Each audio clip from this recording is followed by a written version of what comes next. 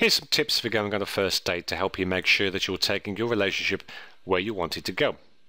Number 1, take her somewhere that you go often. You'll give yourself a lot of credibility and value if you take her to a place where everyone knows you. Stop and chat with the staff there, learn their names and make sure they know yours. It only says good things about you. If you don't have a place like this yet, make one. Number 2, take her to an interesting restaurant. It's a lot more fun to go eat sushi or some type of authentic ethnic food than just going to a more common restaurant.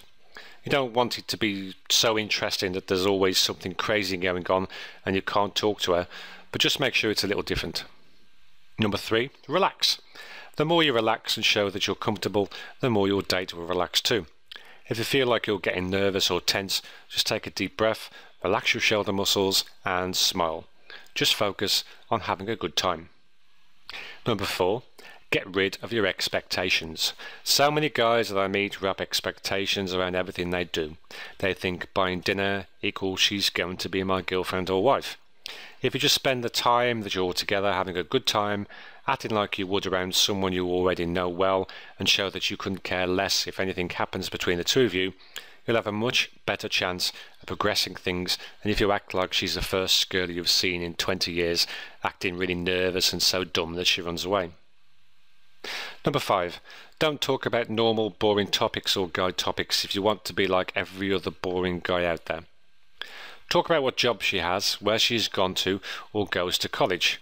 Only talk about guy topics like sports, lifting weights or something like that if she is already very interested in them. Also, don't cling to a topic like it's the only thing you can talk about. If the conversation dies, let it go. Number 6, have a story or two that you can tell if you run out of things to say. When the conversation stops, just say, anyway, and go into a story. The story doesn't have to be something too amazing, just a little bit different. Tell a story about a date that you went on and where your date did something embarrassing or funny. Women love to talk about relationships, and I've found that they are the easiest to come up with. If you're having problems, just grab a girly magazine and read it for 15 minutes or so. You should find more than enough things to talk about in that. Number 7, know a little bit about a lot of things. Now you can ask me almost anything and I'll probably know enough about it to talk for at least 5 minutes. The more you know about, the easier it will be to hold conversations on just about any topic.